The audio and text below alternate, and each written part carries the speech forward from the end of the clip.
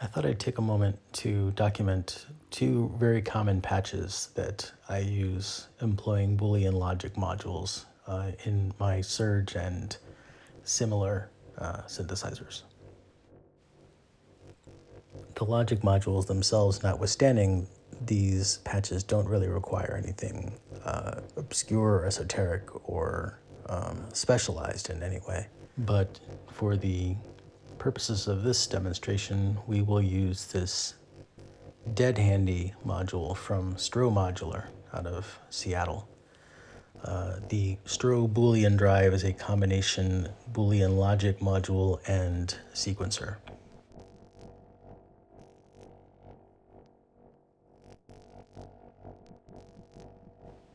In addition to the familiar XOR and OR operations, the Boolean side also has two very nice arcade-style buttons.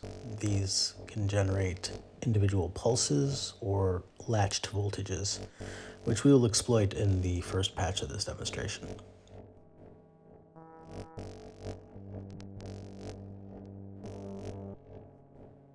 The drive side is an analog sequencer, boasting most of the features you could reasonably want in an analog sequencer.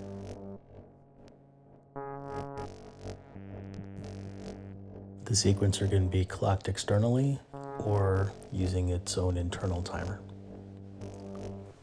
There's also a directional control, a reset input, and a common gate out. This works as a kind of master bus for timing, and individual stages can be muted for greater rhythmic possibilities. One very simple but very important use case is the ability to synchronize and control the run state of your sequencer, or indeed sequencers. So we'll start by patching the clock output to one of the AND inputs here. And then we'll patch up the latch from the left button into the other AND input. Now there are no voltages coming from that latch output yet, so the only thing that's getting picked up is the clock. Let's patch the AND output to the clock input on the sequencer side.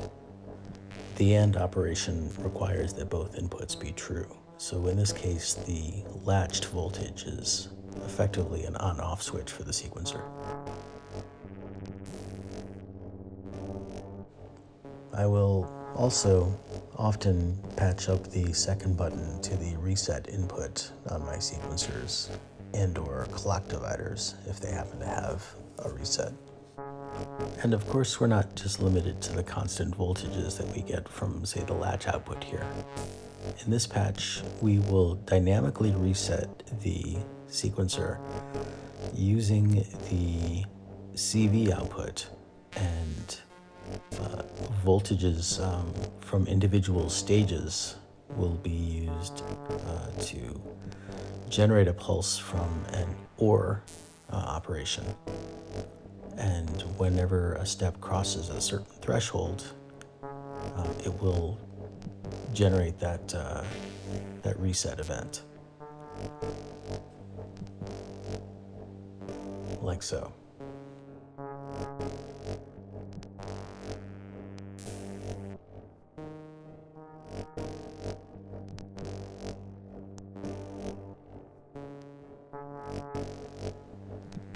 This next technique may take a little bit longer to get one's head around, but I use it in almost all of my patches. We'll start by patching the smooth side of a smooth stepped generator to oscillate, and that becomes a clock source for our sequencer here. We will then also patch the cycle output of the smooth generator into one of the inputs of the exclusive OR module.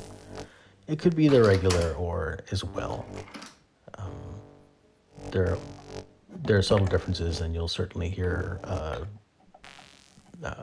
more pronounced differences at audio rates. we'll patch the end out of one of our transient generators into the AND module. And building on a trick from the previous patch, we'll use the sequencer's output and patch that into the other input for the AND. And now the voltages give us kind of a threshold-based event generator. And you can see that in action here in the lights here coming out of the AND module. We'll patch the output of the exclusive OR into the trigger input of our dual transient generator. The only thing feeding that exclusive OR module right now is the cycle output of the smooth generator. That is giving us effectively a steady pulse that is triggering the transient generator and providing a clock source for our sequencer. But now we will patch the output of that AND into the other input of the XOR. And if you look at the lights here, you'll see that on certain steps where there's a positive voltage, we are completing the cycling loop. And on the steps where the sequencer's voltage passes the threshold for the logic module, the transient generator auto cycles. And this works at both control voltage rates, but also at the audible rate, which has the effect of basically having an oscillator that you can switch on or off, and all this in a controlled, sequenced way. And if you're fortunate enough to have something like the Surge Universal Slope Generator or something with a volt per octave input, you can do some pretty wild stuff. I made this video because I wanted to give back something in some small, meager way to the online communities that have been so helpful and valuable and educational for me over the years. If you are on the fence about whether you want to incorporate logic in your modular synth setup, or are just not really sure how, I hope these two patches might suggest some possibilities for you and give you the nudge that maybe you need to bring these into your own setup. Happy patching.